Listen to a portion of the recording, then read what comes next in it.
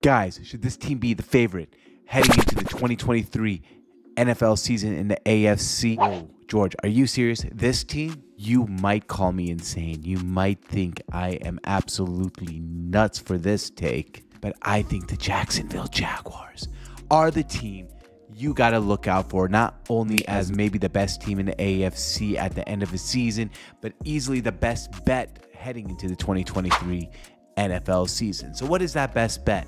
Well, let me tell you, 9.5 wins is the over-under that Vegas has set for the Jacksonville Jaguars, and I think it's a steal. The Jacksonville Jaguars have some elite weapons for Trevor Lawrence with Calvin Ridley, Christian Kirk, Zay Jones, even Evan Ingram, Travis Etienne, and the whole entire season, they really only play 4 elite quarterbacks, and that is the absolute reason I think they should be the favorites. Really think about this.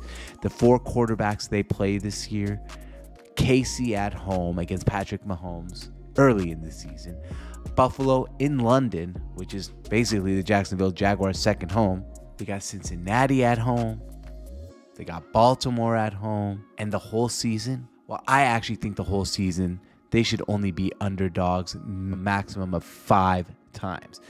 Versus Kansas City, they'll probably be underdogs. Versus Buffalo in London, it might be a pick 'em or even leaning Jacksonville as favorites, but we'll look at that one. At Pittsburgh, versus San Francisco at home, maybe underdogs, and versus Cincinnati, also maybe underdogs at home. But overall, you just got to think about this team. This team is primed with those games to end up having one of the best records in the whole entire NFL this upcoming season. So here's the thing.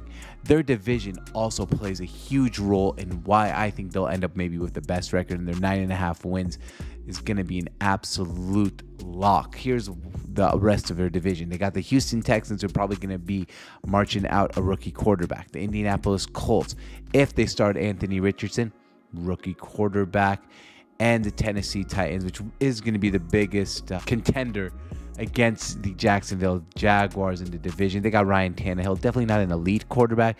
Tennessee is a good team, but you can give at least 4 wins for that Indianapolis crowd, for that Houston, and let's say they even just split with the Tennessee Titans. That's 7 wins right there, or 5 wins right there for the Jaguars. So that's why also Trevor Lawrence with 1,600 plus 1,600 as the 7th best odds as MVP should be your pick too.